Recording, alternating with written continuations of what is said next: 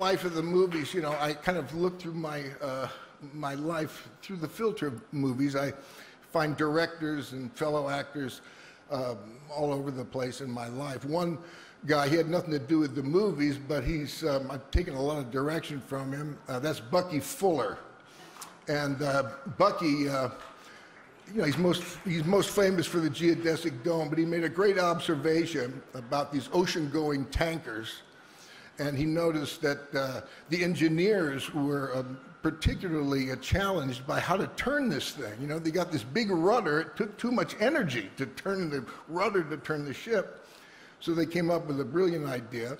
Let's put a little rudder on the big rudder. The little rudder will turn the big rudder. The big rudder will turn the ship. That little rudder is called a trim tab. And Bucky made the analogy that trim tab is an example of how the individual is connected to society and how we affect society. And I like to think of myself as a trim tab, and all of us are trim tabs. We may seem like we're not up to the task, but we are, man. We're alive. We can make a difference. We can turn this ship in the way we want to go, man, towards love, creating a healthy planet for all of us.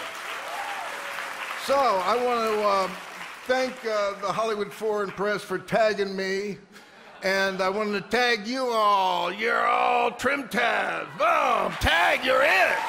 Thank you.